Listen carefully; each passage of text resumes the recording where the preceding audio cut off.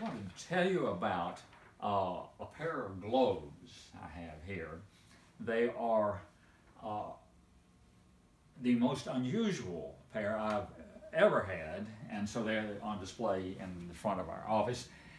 They were from a Masonic lodge on the Hudson River in the Hudson River Valley in New York, and these were from pre-Civil War. These are 1858 British globes. No, they're American globes, and they were done. The globes themselves were with the meridians were done by the globe.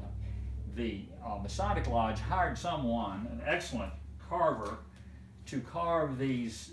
These are typical stands that go on top of large columns either side of the master chair in the center part of the Masonic Lodge. And they're wooden on little metal extensions, and I've never seen anything like them anywhere online and so on. So they're some of my favorite objects. They're in beautiful conditions because they're on top of these columns and were very well cared for, as the Masons would do. And they're from 1858.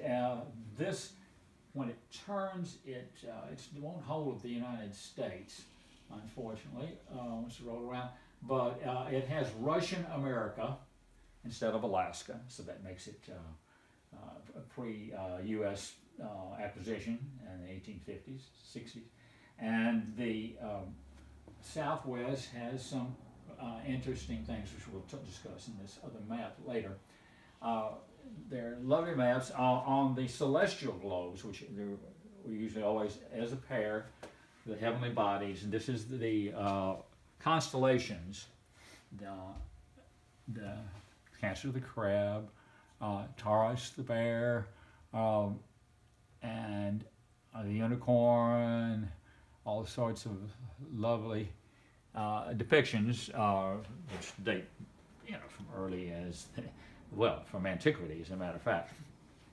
But these are, I think, the most unusual globes that I've ever had, and I'm proud to show them to you.